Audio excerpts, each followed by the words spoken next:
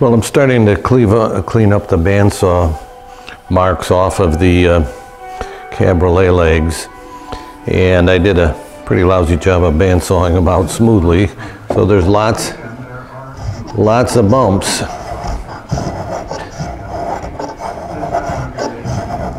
I've got the spoke shave set at a rather small cut.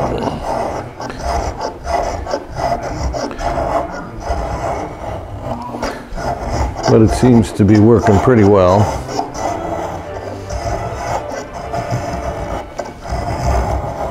We don't like chatter on the tool. And of course, going down the sharper curves here is a little more difficult.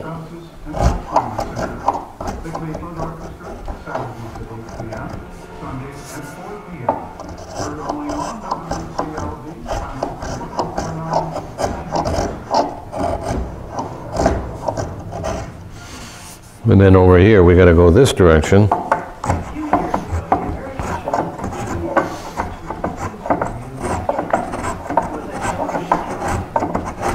Because it's always good to plane downhill.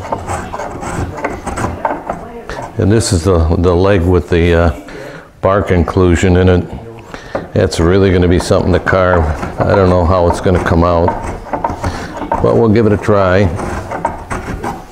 Now the shape of this leg, this is the photograph here, and it is fairly sharp up here on the knee, and then of course smooths out down here, but it's not round like some of them. So we'll get to that shortly. And we'll probably do that with a rasp.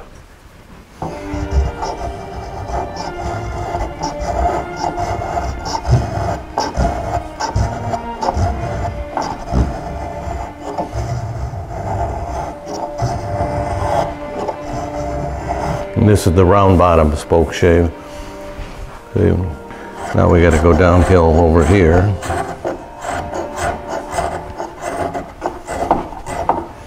So you get the idea. So I'll be at this a little while.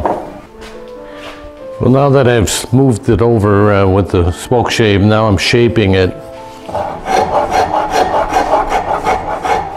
And this is the practice one that I made before, so this is our model.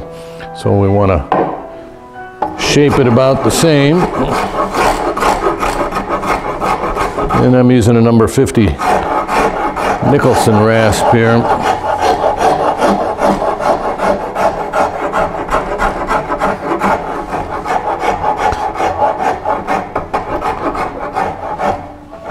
And the line is pretty sharp on these. It's curved, but this line on the back here is quite sharp. So that's what we're going to do.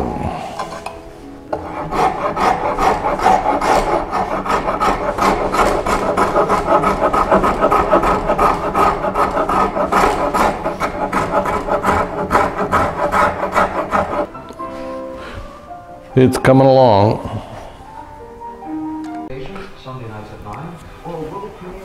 So now that I've got it smooth and shaped pretty well, we'll do some more cleanup on it later. But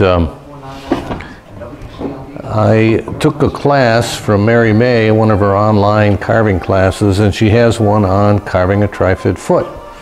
So thanks to Mary May, we have a template here, which came with her class. And that's the same one that I used here for our practice foot.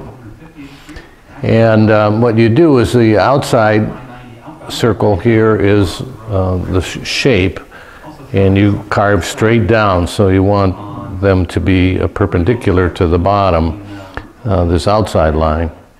And then you carve from the high point at the top here to this inner line, which gives you this slope that there is on the foot from here to here, is the inner part. And then I don't have a template, but then this is for what they call the socks or a number of other things for it. But I'm going to mark the top here where I want to stop, and we'll get to that in a little bit. So we're going to start by roughing this out and making that shape perpendicular to the sides.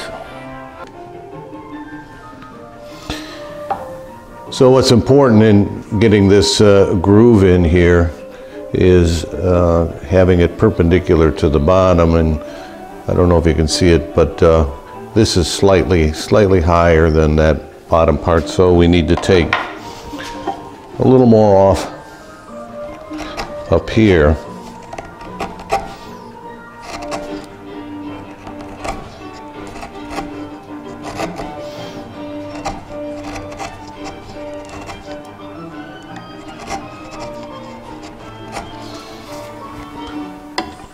Let's see if that's better.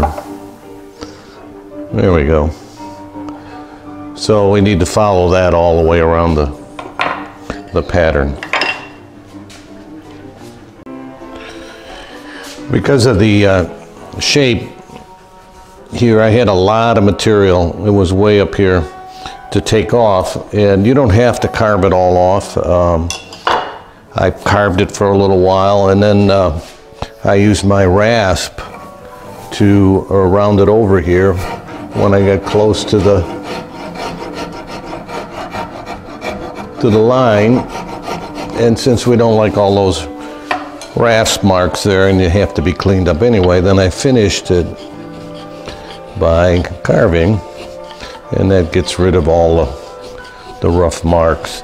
And of course, later on when this thing is actually completed, you know, we'll sand it and get it cleaned up. But I also could have used, once I get down to the shape, I could use this is so gradual, I could use a spoke shave to clean it up as well. But we want to get it on the pattern line there.